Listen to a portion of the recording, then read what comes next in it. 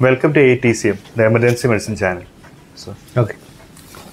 Presenting the case of 20-year-old male who presented to ER with complaints of generalized itching, along with rashes all over the body, and along with presence of breathing difficulty since the last 15 minutes after consuming a pastry from outside shop. On initial 10-second assessment, the patient was conscious, oriented, obeying commands, and he was talking in full sentences. On the primary survey, the airway, there was no swelling of lips, tongue or uvula. There was no change in voice or any presence of stridor or hoarseness of voice. And there was no pooling of secretions. And we had kept a crash cart ready. And definitive airway and the airway adjuncts were kept in place. And the breathing, the respiratory rate was 24 per minute. And the saturation was 93% in room air. And on auscultation, there was presence of bilateral V's. So we had connected to oxygen via O2 by nasal prongs in 2 liter oxygen.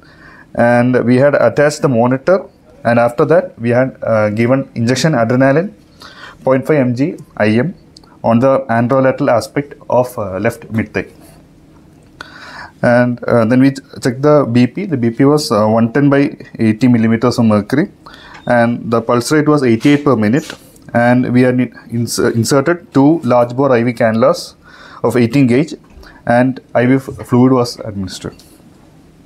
And the GCS was E4, V5, M6, and the patient on exposure, the patient was afebrile, and GRBS was 120 milligram per deciliter. And we had took the sample history. The patient is a 20-year-old male. He is having an allergy to an unknown food substance. He had presented with generalized itching along with rashes and breathing difficulty, and he had a redness of face 15 minutes after eating a pastry from outside shop. There is no history of any dizziness, syncope or presence of sweating. There is no history of any abdominal cramps, vomiting or loose stools. There is no history of change of voice or hoarseness, and there is no history of any chest tightness or palpitation. Moving to allergic history, there is a previous history of an allergic reaction which occurred after eating a sandwich about 3 months back, and there is no known drug allergies. The last meal was taken 15 minutes back, and after giving the injection adrenaline, we observed for 5 minutes.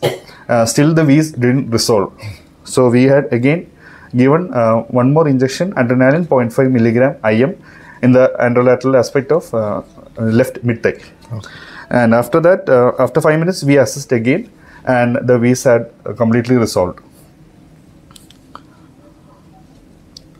So this is a case of anaphylaxis. How do you manage anaphylaxis? First of all, you get a patient who is having very tight chest, breathing difficulty. What are things you assess? How do you make a diagnosis? What are the differential diagnoses, and how do you manage? What are the differential diagnoses for acute breathlessness like this? So in this sudden breathlessness. Sudden breathlessness could be a reason of here there is a history of here we know that it is anaphylaxis. I'm asking, other than anaphylaxis, what are the reasons for acute onset of breathlessness? So it could be a reason of any pneumothorax. Pneumothorax. Okay. Or acute exacerbation. Acute exacerbation. That also takes some time. Pneumothorax, foreign body. Foreign body, especially in young child. Okay. Pulmonary, acute pulmonary edema is another reason. Pulmonary embolism. Okay. These are the common causes. Which one? Cardiac tamponade. Cardiac tamponade takes time, no? It takes time. It already some progressive breathlessness will be there. After some time, suddenly patient develops breathlessness. This is hyperacute onset. That is commonly, like you told, it can be a foreign body, especially in children. Pneumothorax in a very tall, thin individual or COPD patient. Then you told pulmonary embolism, pulmonary edema in cardiac failure. All these things are most common reasons. Yes. Okay. Then, how do you assess the patient in here? How do you manage the case? So first we must look the general condition, the presence of airway. Okay. Whether the airway is patent, with the patient is able to what talk airway problem patient can have in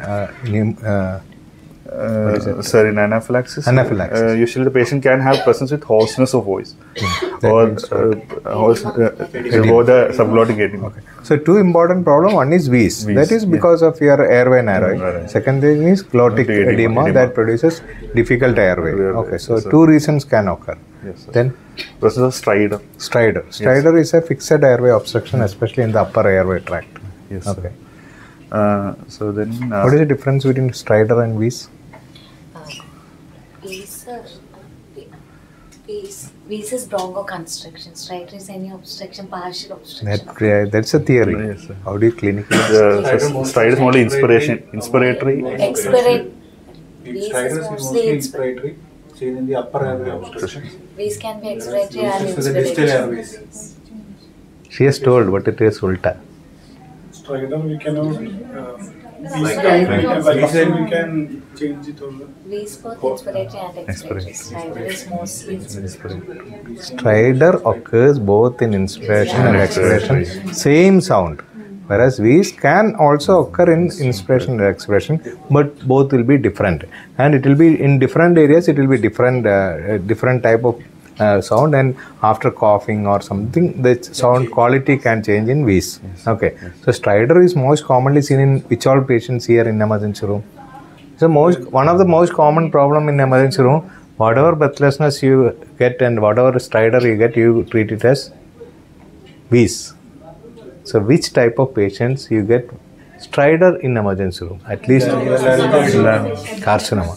Head and neck carcinoma patient, many of them come with a stridor, but we misdiagnose it as wheeze. So we have to be very careful.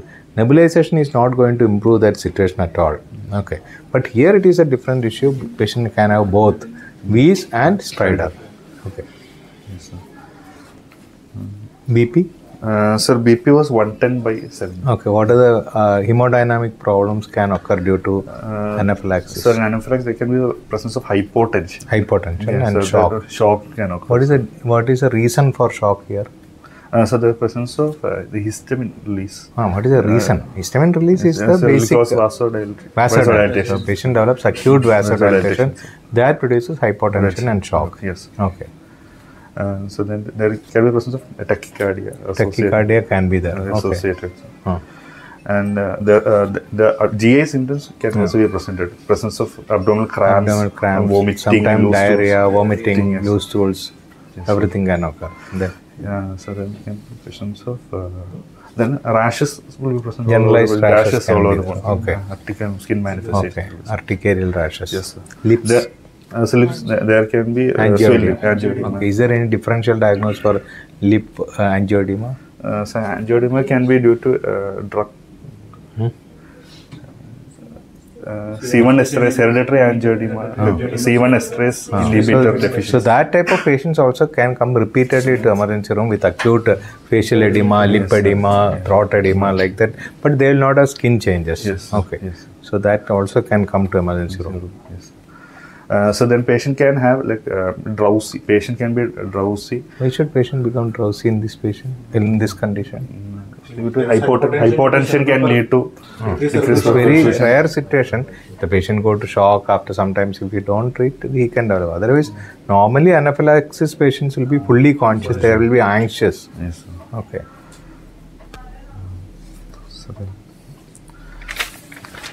What is hyperventilation syndrome? It presents like this only. Yes. That also most of the time misdiagnosed and mismanaged with nebulizations. Hyperventilation syndrome. So it can occur with obesity or anxiousness. Anxious patients. Anxious patients breathe very fast. Yes. So the rate is only more. There is no wheeze, nothing. So after breathing fast, what will happen to your respiratory alkalosis and tetany? Okay. Yes. So there also you can get laryngeal edema. It is not laryngeal edema, laryngeal spasm. Okay. So these patients also can present same like your anaphylaxis. They come with severe breathlessness. After some time, they get carpopedal spasm, then laryngeal spasm, breathing difficulty, difficulty in intubation. The same thing can happen there also. Okay, but the treatment is entirely different there, and here it is different. Okay, there you cannot give adrenaline. So if you give adrenaline, again the situation will worse. Yes, sir. So how do you manage an anaphylaxis case? Sir, in anaphylaxis case, so first, so we must look at the airway breathing circulation. The airway point of view, we have to check the airway patent. If the airway is not patent, if there is presence of any glottic edema, then we have to look for a definitive airway. Okay. As an early intubation is one of the thing. If there is presence of severe obstruction and such that intubation is not possible, we should look for a cricothyroidotomy, emergency. Okay. So then the breathing part, wheeze is the main manifestation. So initially we give adrenaline. Adrenaline also acts as a bronchodilator. So bronchodilator, wheeze can be. Then in managing of hypotension, hypotension we can give IV fluid. Is it alpha stimulant or beta stimulant, adrenaline? Adrenaline stimulates both alpha and beta receptor. So it can stimulate both alpha and beta. So bronchodilation can occur, BP can increase. Okay. So if there is presence of again hypotension, we can give IV fluids, bolus. Okay. IV fluids can be given 1 to 2 liters can be given in adults. Okay. And 20 ml per hour we can give. So 10 ml per kg per hour. Okay. We can Initial give bolus. Yes, it is a bolus. It is not per hour. Bolus. You give fast, and if the patient improves with that, that's okay. What about leg raising? So in case of can we use this leg raising for standing? We have to make Trendelenburg position. So depends on without leg elevation. Yes, sir. Making sitting position. Okay, sitting so position. if the patient is having acute hypotension, you can try this for a few minutes. Okay, maximum 5 minutes you can try this. After that, it will not help. Yes, Okay. sir. If the patient is having vomiting, we must prop up the patient. Vomiting, propped up, or left lateral? There's a left lateral position. Patient is lying down, No, left lateral position. Okay. In pregnant females also, the left lateral position, we must position the patient. Okay. What else you give other than adrenaline? Adrenaline 0.5 milligrams intramuscularly you had given. Then Yes, sir. So we can give steroids. what steroid? So we can give hydrocortisone. We know dexamethasone. Anything is okay, but hydrocortisone is better because of Fluid. so it has got some fluid retention action. That's all. Okay. Then So we can give medial prednisone. so once you give one steroid, there is no need to give another steroid. Then we What can else? antihistamines. Antihistamines. Yes, sir. Which of the antihistamines you give? H1 blocker we can give chlorphene Chlorpheniramine. or diphenhydramine. Diphenhydramine, is it available here? No. Where? It is available. Where it is available? Cough syrup. Syrups. So normally we give Avil, that is CPM, yes, sir. chlorpheniramine malate. That can be given. H2 blocker. H2 blocker famotidine. Famotidine is not. Ranitidine we can be. So what is available you Yeah, tell. yes, Don't sir. tell pharmacology book. Yes, yes, yes, This is like reading pharmacology book. yes. Ranitidine. The famotidine is available, tablet, but IV is not available. So you can give ranitidine, Avil, and hydrocortisone yes, sir. or dexamethasone. Then adrenaline already given. When will you give adrenaline infusion? So in the case of refractory anaphylaxis, Can you give adrenaline as nebulization? yes, if there's presence of glottic edema. So some doctors are hesitant to give subcutaneous. So for them, this nebulization is easy access. Okay. So nebulization has got similar effect of IM, but not that much dose will not be absorbed. Okay. So it will give immediate relief of your glottic edema, all these things. But always better is IM only. Whatever you have told is correct. But if you are not confident, or if you are working in a remote area where all these things are not available, adrenaline nebulization is better than the salbutamol nebulization. Okay. So in the case of refractory anaphylaxis, even if after giving 3 doses of more than 2 doses of adrenaline, still if there is no still it's persisting, the persistence of anaphylaxis, then it is called as refractory. We start with infusion. Okay. We started as a 0.5 ml per kg per hour. 0.5 to 1 ml kg per hour is given as infusion. Okay. What are the side effects of adrenaline? So adrenaline can Side effects. Sir, increased. Sir, arrhythmias, sir. Mainly tachyarrhythmias. Tachyarrhythmias and coronary vasospasm can occur, sir. Coronary vasospasm can Yes, sir. occur, tachyarrhythmia can occur. There is some problem which is more dangerous than all these things that you should be aware about that. What is it? If you give adrenaline, one problem can occur to the heart. What is that? On the my ECG variations. Angina can occur, tachyarrhythmia can occur, everything can occur. Takotsubo cardiomyopathy. So heart will enlarge suddenly. Okay. So this can occur most of the like some doctors they unfortunately they are given IV also sometimes. Okay. So that type of patients immediately go to tachyarrhythmia. That tachyarrhythmia induce one type of a cardiac enlargement that is called as Takotsubo cardiomyopathy. Okay. That can occur even when you are giving IM repeated dose IM also, but that is very rare. But if you give IV adrenaline, especially when you are non-monitoring IV adrenaline or over usage of IV adrenaline, sometimes patients can go to tachyarrhythmia and Takotsubo cardiomyopathy. There the heart will become like pot, very big heart. Okay, so that should be avoided. You have to be very careful when you are giving IV adrenaline. Okay, that should be given only when there is an expert with you, or if you are confident to manage a patient like that also you can give. Otherwise you should avoid that. IM alone is enough. Most of the time patient will recover. Yes, sir. So what advice you give to the patient now with this patient? Sir, this patient, there is a known allergen. So usually in case of anaphylaxis, the first thing is we must avoid the trigger. So here it may be egg, because you are telling it is pastry, it is some burger, something. Most of the time egg may be the reason, we don't know. Yes, but how can we avoid? It is very difficult to avoid such situation. Yes, some sir. patients will repeatedly come to your emergency room. Yes. So what advice you can give? Sir, EpiPen. EpiPen will be the answer for this yes, issue. They can carry, but it is not available in India. They should import it and use it. Yes. Because that is a life-saving device, EpiPen, epinephrine. So each dose 0.5 ml will be delivered. Yes. Okay. What else? Yes, serum. So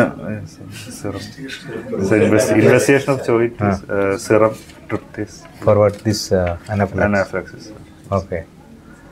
To find out what is the type of Yes. After 24 hours, you have to send it last for till 48 hours Ah. to prove that Anaphylaxis or mast cell tryptase. Okay. Yes. Because for refractory hypertension, you can add on other vasopressors. Okay.